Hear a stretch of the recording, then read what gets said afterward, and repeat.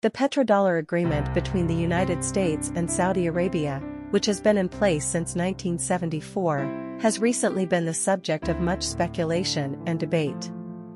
The agreement, which required Saudi Arabia to price its oil in dollars and invest the proceeds in U.S. Treasuries, has been seen as a key component of the U.S. dollar status as the global reserve currency. However, recent reports suggest that the agreement has expired and will not be renewed, potentially leading to a significant shift in the global financial landscape. The petrodollar agreement was initially established in the aftermath of the 1973 oil crisis, when the United States and Saudi Arabia signed a secret deal to ensure the continued dominance of the U.S. dollar in international trade. Under this agreement, Saudi Arabia agreed to price its oil in dollars and invest the proceeds in U.S. Treasuries, effectively creating a captive market for U.S. government debt. This arrangement helped to cement the dollar's status as the global reserve currency, allowing the United States to maintain a regime of perpetual war and financial dominance over much of the world. However, in recent years, the petrodollar agreement has been facing significant challenges. Saudi Arabia has been reducing its holdings of U.S. Treasuries, and the kingdom has been exploring alternative currencies for its oil sales. In 2023, Saudi Arabia announced that it was considering pricing its oil in other currencies, including the Chinese yuan.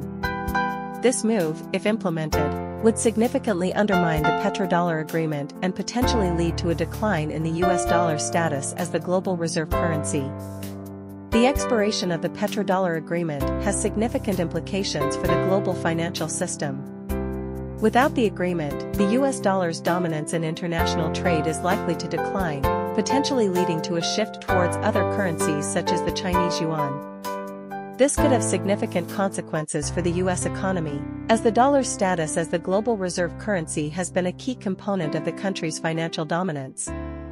In response to the potential decline of the U.S. dollar, the U.S. Federal Reserve has issued an ultimatum to global banks, demanding that they maintain their dollar holdings and continue to use the dollar for international transactions.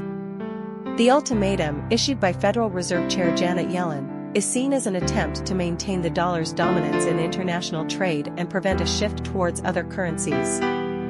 However, the ultimatum has been met with resistance from some global banks, which have expressed concerns about the potential risks associated with maintaining large holdings of U.S. dollars.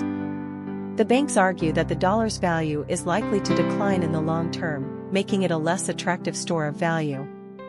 They also point out that the dollar's dominance in international trade is not as secure as it once was, given the growing use of other currencies such as the yuan. The expiration of the petrodollar agreement and the ultimatum issued by the Federal Reserve have significant implications for the global financial system.